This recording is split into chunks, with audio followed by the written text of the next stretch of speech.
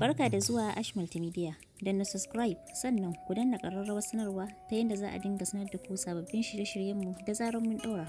Mun gode.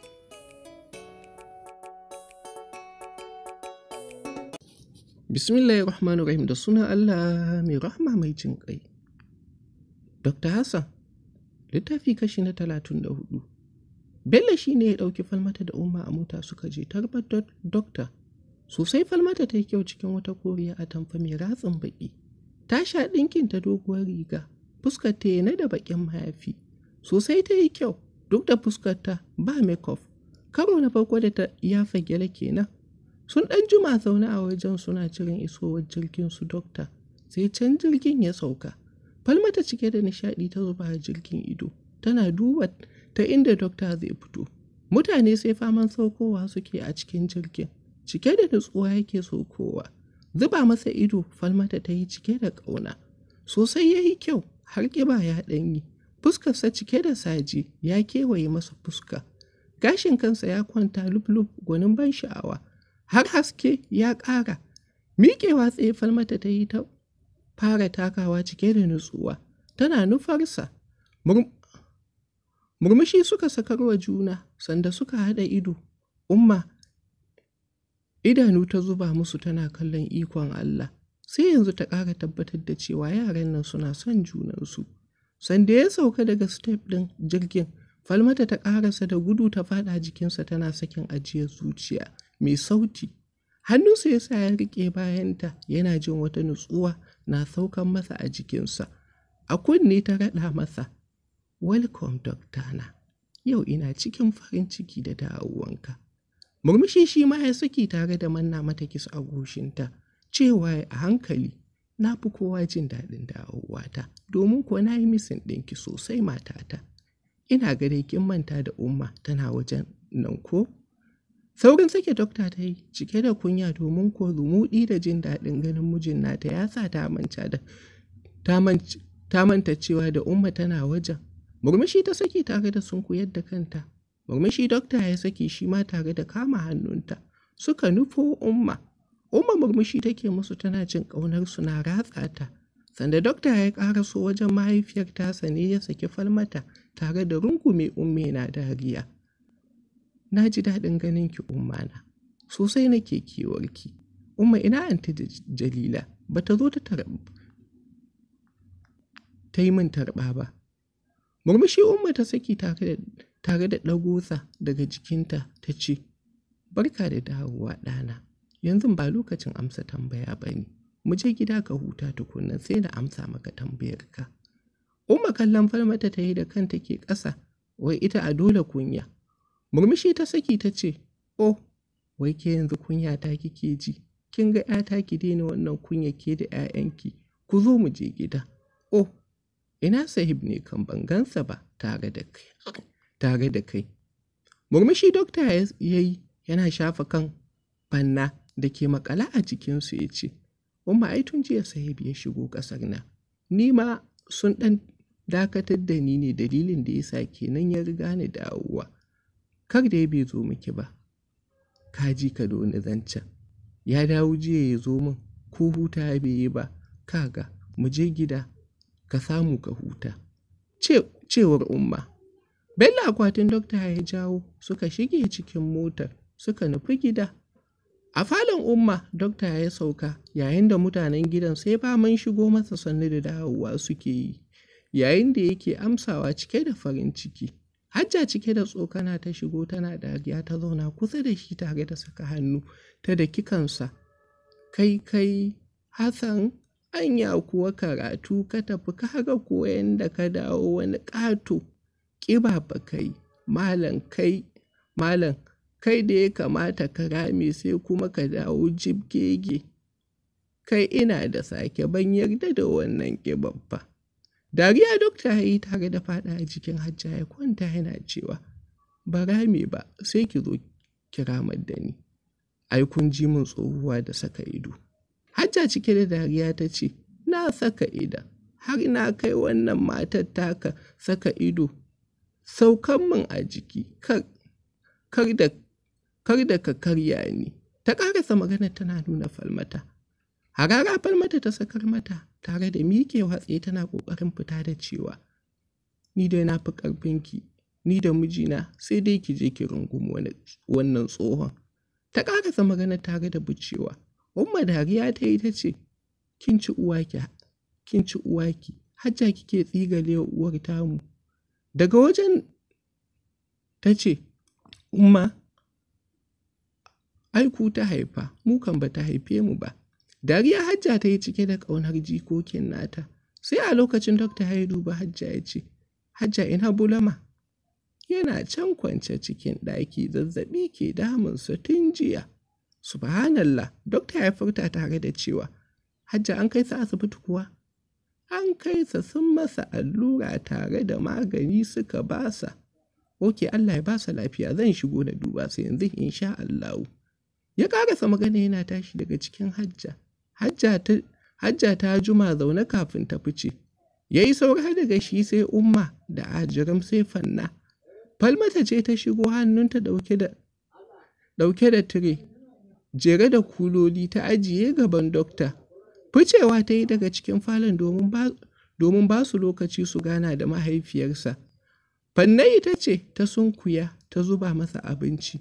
Kowa ya ƙasa tare da kalmashe ƙafarsa ya jawo abinci. Tuwo ne miyar ɗanyen kuɓewa a baseball ɗinsa kenan.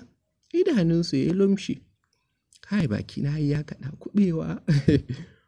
Ko ba a faɗa ba, ya san wannan girkin Falmata ne ta yi sa. Ruwan wanke hannu ya jawo ya wanke hannunsa.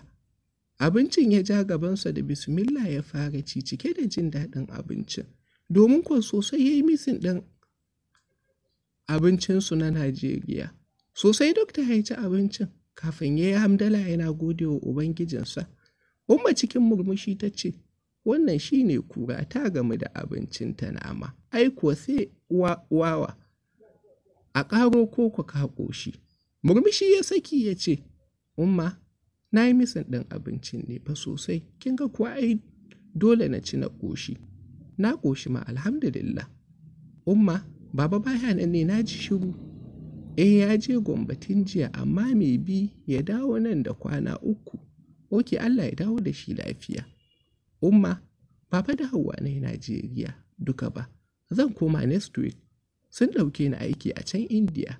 Sai dai gaskiya Umma, na ƙi yadda na yi aiki a ƙasarsu. Na fi son na zo na hidimantar wa ƙasa ta Najeriya. Amma sun roƙe ni da na yi aiki da su na shekara 1 kawai. Kuma na amsa aikin next week zan koma. Sun bani gidan da zan zauna har na gama shekara 1 da zan yi da kuma motar hawa. Shi ne nake son na koma da Falmata.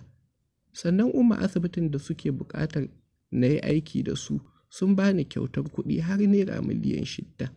Shiru Umma ta yi kafin ta ce, da a sa raina ne, da gaskiya ba za ka koma Indiya ba, gara ka nemi aiki a nan gida Najeriya, amma tun da ka musu alkawarin komawa, ka koma Allah ya sa kan alherin ka za ka je. Sai maganar tafiya da matarka wannan hukuncin ba a hannuna yake ba, yana hannun iyayenka maza. Duk abin da suka yanke a kai, mu mata a wajenmu daidai ne. Yanzu wannan kuɗin me za ka yi da su?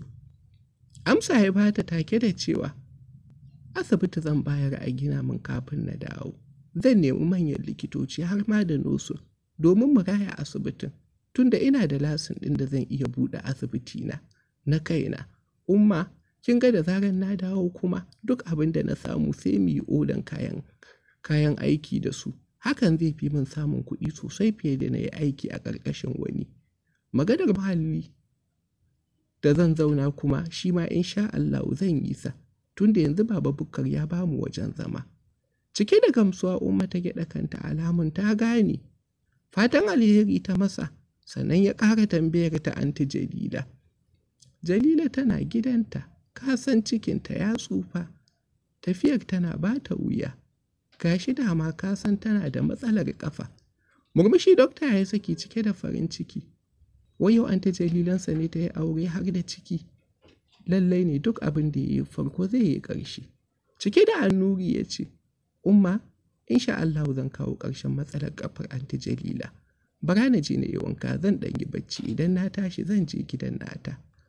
Ya ƙarasa magana yana tashi, kaɗa masa kai Umma ta yi ta ce, a fito lafiya. Ɗakinsa na zaure ya shige, wanka ya yi ya saka tirikwata da bis, kwanciya yi bai juma da kwanciya ba kuwa bacci ya kwashe shi. Falmata kuwa antiyana ta sa ta a cikin ɗaki, sai ɗure-ɗure take ta mata, turaren wuta gab-gab na tsugunnama daban na musamman ta sa aka mata shi, har da haɗin wankan lalle, wani ruwan gora da antiyana ta bawa Falmata ta sha mai shegen bauri, sai fama haɗa rai da ya mutsa fuska Falmata take sha. Antiyana tsawa ta daka mata ta ce, ki fa shanye Falmata, ba na son shashancin banza don ubanki, me abin taɓa fuska a wannan. Tura bakinta Falmata ta yi, bata ce komai ba, har ta shanye. Nuni antiyana ta mata da toilet ta ce, ki tashi ki shiga, akwai ruwan lalle a cikin bawo, ki shiga ki zauna a ciki na minti 30. Idan kin gama kar ki tashi ki mun magana zan kawo miki kasko ki tsugunna. Da to Falmata ta amsa tana shigewa cikin toilet ɗin. Duk abin da antiyana ta umarce ta haka ta yi. Sanda ta fito ga baki ɗayanta ƙamshi take rusunan ne mai daɗin shaƙa, domin ko shi kan shi lallen da ta shiga da kuma wankan da shi turaruka ne kala-kala masu daɗin shaƙa. Zama ta yi tana fuskantar antiyana. Antiyana ce mata ta yi, ki ɗauki haɗin zumar nan ki shanye duka, kar ki bar min ko kaɗan. Tura bakinta Falmata ta yi tana cewa, na shiga uku mama, ni kam ki bari sai an jima. Yanzu ba na sha bauri kuma na zo na sha zaƙi yanzu. Kusan sati 2 fa mama kina bani waɗannan abubuwan. Haɗa rai antiyana ta yi cikin faɗa ta ce, kin ci ubanki na ce, kin ci ubanki. Ba na son iskanci wallahi. Ki ɗauka ki shanye kafin na ɓata miki rai. Tana tura bakinta, Falmata ta ɗauka, ta kai zuma kenan bakinta ta ji ringin ɗin wayanta. Ajiye zuman ta yi ta ɗaga wayar. Hanna ƙanwan maji ce ta ce, Anti Falmata, mijin Anti Maji har su yanzu aka sanar da mu Boko Haram sun kashe sa. Inna lillahi wa inna ilaihi raji'una.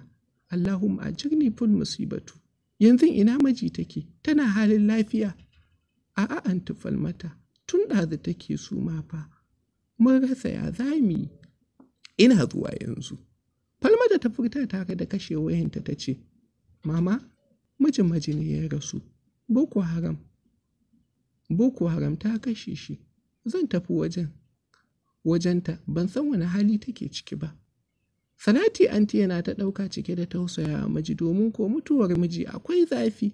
Cike da alhini ta ce, ki tambayi mijinki tukunnan kafin ki tafi.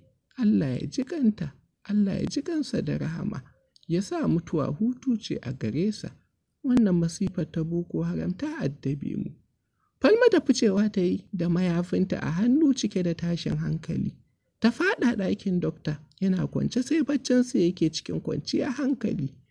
Faɗawa ta yi jikinsa, ta saki kuka mai sauti na tausayin Maji. Dokta kamar a mafarki yake jin sautin kukan nata. Jin abin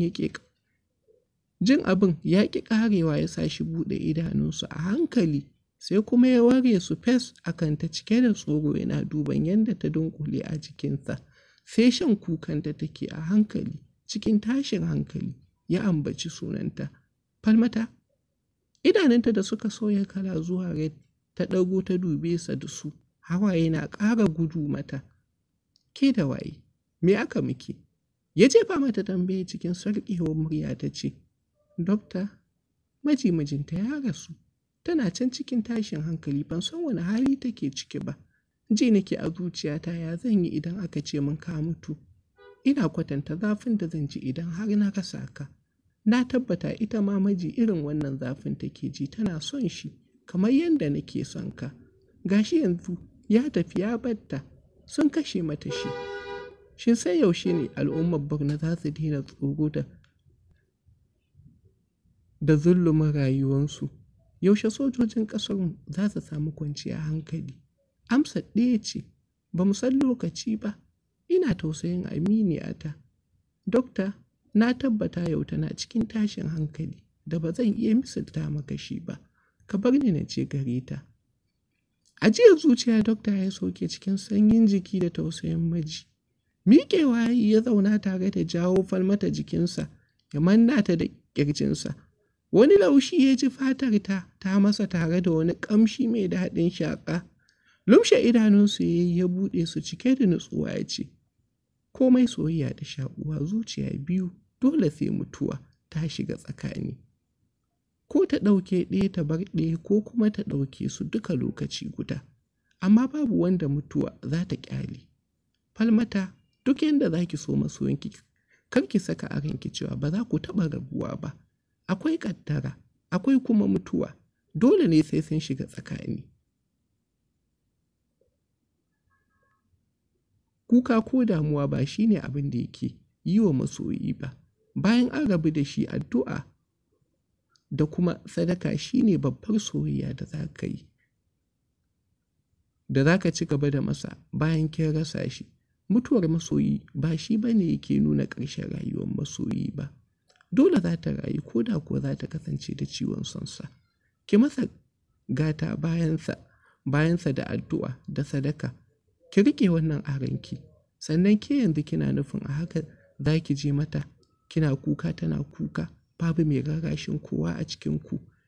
Ke kamata ki danne damuwanki ki rarrashi ƙawarki, saboda yanzu zuciyarta rarrashi take buƙata. Gatan da za ki mata shine ki ɓoye wannan damuwar taki, ki kuma share hawayenki, sai ki je ki yi ƙoƙarin share mata nata hawaye. Don Allah kar ki karya mata zuciya idan har kin san ba za ki iya rarrashin ta ba, please kar ki je ma. Shiru Falmata ta yi tana laɓa a ƙirjinsa, sai faman sauki ajiyar zuciya take. Ta kuma kasa magana domin kuwa maganganun dokta sun kashe mata jiki. Ita a nata a ra'ayin ta rayu da shi har ƙarshen rayuwanta, sai kuma gashi yana sanar da ita cewa dole sai ɗaya ya tafi ya bar ɗaya. Ita za ta fi so ko da mutuwa za ta shiga tsakaninsu, za ta fi so ta fara ɗaukanta kafin shi. Ba ta son ganin ranar da ƙaddara za ta rabu da su da numfashinsu, domin kuwa ita ce ranar da za ta fi kowace rana muni a rayuwanta. A hankali ta furta masa, zan adana hawayena domin ganin na rarrashi maji. Sai dai fuskata ba za ta taɓa ɓoye tausayin da kuma alihi na rashin da ta yi ba. Zan ba ta kula da ta kamata ‘yar uwata ta jini ta ba ‘yar uwarta, domin kuwa tsakanina da maji ya shige kwatance ko aminta. Jini ɗaya nake ɗaukar ta, kamar na tafi gare ta. Kanta dokta ya shafa tare da manna mata kis a dokin wuyanta. Hannunsa ya sa ya jawo briefcase ɗinsa kuɗin Najeriya ya ɗauko 3,000 ya ware tafin hannunta ya danƙa mata tare da cewa, na muke izini ki je, Allah ya ji kansa. Ki sanar da ni lokacin da jana'izarsa, ko ta waya ne insha Allah zan zo. Hawayenta ta goge tare da kaɗa masa kai alamun to, sannan ta tashi ta tafi. Cike da ƙauna ya bi ta da kallo har ta fice. Tashi ya yi ya shige toilet, wanka ya yi ya fito. Shafe-shafensa ya yi kasancewa shi mutum ne mai son gyaran jiki da ƙamshi tamkar mace. Cikin black jeans da riga ya shirya ya fito da niyan zuwa gidan Anti Jalila. Sashen Hajja ya nufa kafin ya shiga wajen Hajja. Sai da ya shiga falon Anti yana da sallama amsawa ta yi tana masa maraba. Kaga sauwa ya zauna yana cewa, Anti, sani da hutawa, mun same ku lafiya. Murmushi Anti yana ta yi ta ce, Alhamdulillah, mutanen Indiya kun je can kun ɓace, abinku ya karatun an gama cikin nasara, abi ya yi kyau sosai, Allah ya sanya alkhairi. Murmushi dokta ya yi tare da cewa, amin Anti, bara na shiga na duba Bulama da jiki. Ya labarin Ibrahim ya zo kuwa? Ibrahim bai zo ba, amma dai ya ce insha Allahu yana hanya. Allah ya kawo su anti. Dokta yana ficewa ɗakin, Hajja ya shige. Shiru ya ji falon nata babu kowa, da alamu tana ɗakin Bulama. Fitowa ya shige ɗakin Bulama, tana nan kuwa zauna har da Baba Bukkar. Bulama sai faman jan numfashi yake da ƙyar. Kusa da shi dokta ya zauna yana cewa, sannu Bulama, kai kawai ya ɗaga masa, numfashin da ke fito masa da ƙyar shi yake hana sa magana.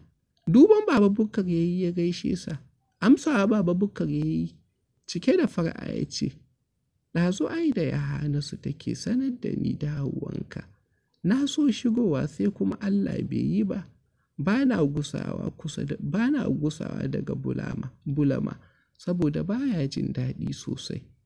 Kada kansa dokta ya yi yana ɗan gwala idon Bulama ya ce, ayya, ba komai baba, amma ya kamata Bulama a kai sa asibitin Kustin. Zazzabin fa da alamu ya fara ƙona masa jini. A yi gaggawan kaisa kafin rai ya zo ya ɓaci.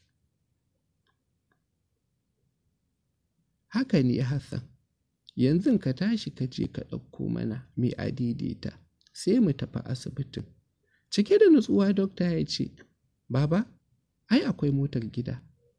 Naga me zai hana a kira Bello sai ya zo a je asibitin. To shi kenan, kira sa. Cewan Baba Bukkar.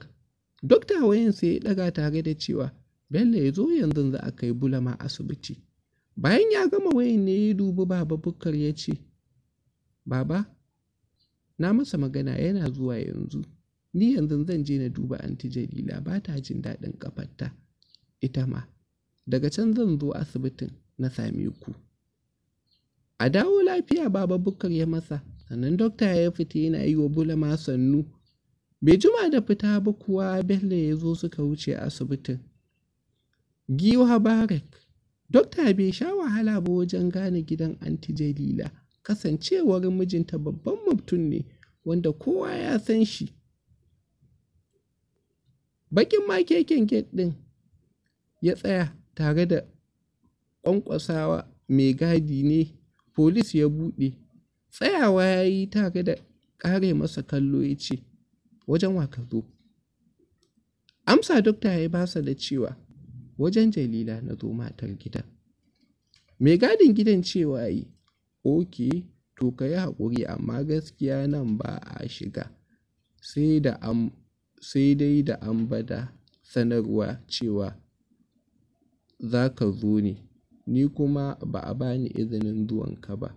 Murmushi dokta ya yi saki tare da cewa, ba komai ofisa, je ka kawai. Shigewa ciki ya yi, shi kuma dokta ya zaro wayansa, nomba anti Jalila ya kira.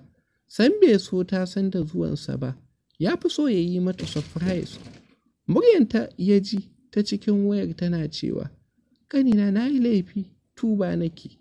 Dariya dokta ya saki ya ce, tunda baki zo aini gani a ƙofar gidanki.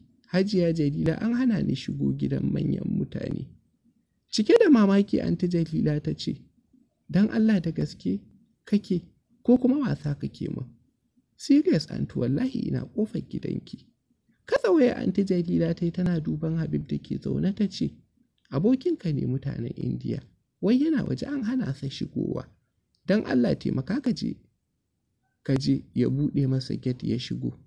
Murmushi Habib ya saki tare da ɗaga Salma da ke kwance jikinsa tana bacci.